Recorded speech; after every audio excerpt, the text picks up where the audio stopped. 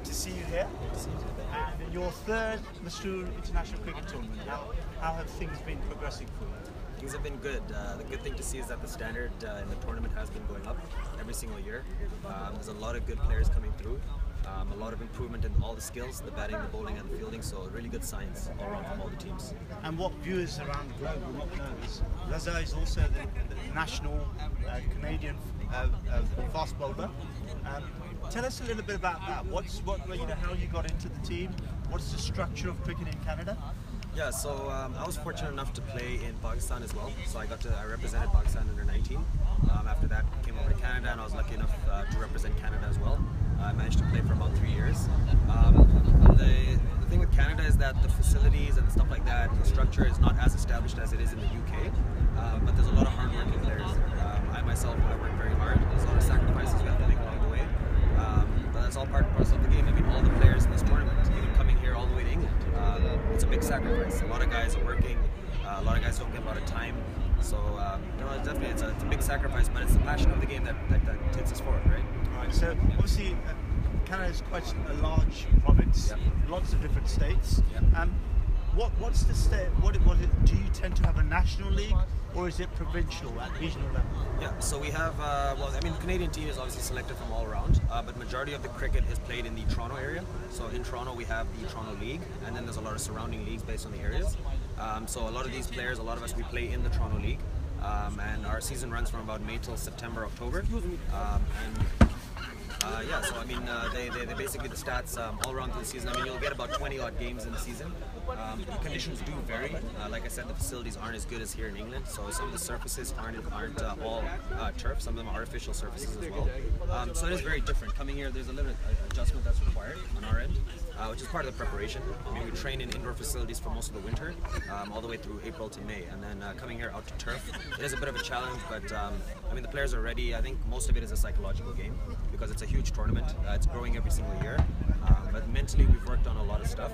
The skills are always there. I mean, each and every individual has their own set of skills that they bring to the table, but it's a psychological game, I think, that separates the best teams and who's going to win the tournament. Raza, so tell us a little bit about how are the two Canadian teams? You're up here next in the quarterfinals. How are the two teams selected? What's the selection process that you people adopted? Yeah, so the selection process, I mean, there's a lot of criteria, obviously. I mean, obviously starting from the fundamentals, so attendance at practice, obviously your involvement with the Jamaat is important as well. And then in terms of balancing the sides, we obviously have two sides. We have a lot of guys, a large pool of players that are all so passionate, they all want to be here. They all want to be part of this. And the majority, the primary reason for that is to get a chance to be Masroor as well. It's not something we get all the time. And then cricket is obviously a side benefit of that, the way we see it. But obviously, with the tournament specifically in mind, the way this year we went about it was we did shuffle the teams around a bit. So majority of the guys in our Canada A team, which is our second team, were permanent part of our main team.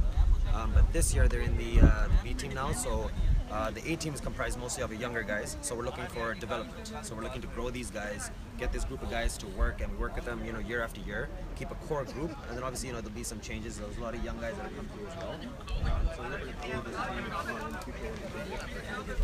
I think that's really good philosophy, which was adopted by the UK team as well. Exactly. A lot more younger players coming through, learning with a mixture and combination of the elders as well. Exactly. Because you want that youth and experience together. And do you have a selection panel, or is it a committee that ultimately decides?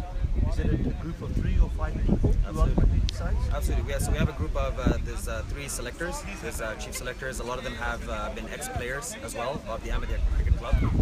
So they're the primary selectors that select the main pool. So we filter it down. First, we start with a large group of players. We bring it down to 30. From 30, we bring it down to 24. From the 24, we bring it down to less than that because that's just in the Toronto area.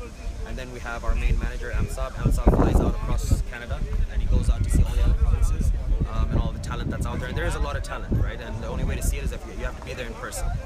So he goes out and he picks a lot of players from outside the Canadian team, and we make it part of our system that we have to include those guys because it's a Canadian team, right? It's not a Toronto team. So we make sure to involve those guys as well.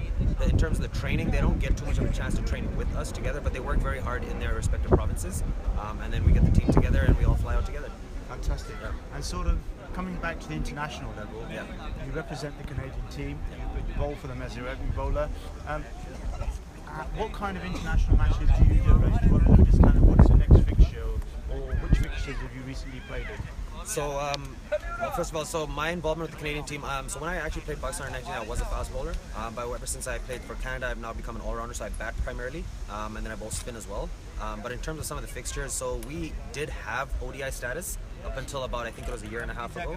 Unfortunately, we weren't able to retain that, so we've lost our one-day international status. So we've sort of dropped down a little bit in the rankings, but that's motivation for the next generation, right? So now our goal is to grow a lot of the younger guys. There's a lot of fantastic talent that I've seen in our group here, in the pool of players that I think can play in the Canadian national team as well. And that's our job, right? To groom the next generation, to nurture them. And the next major tournament, I guess, that we do have coming up, we have some tournaments with the USA, and there's some United States national players in the American side as well that are here right now. So that's our next challenge, is to get a good group of guys for that.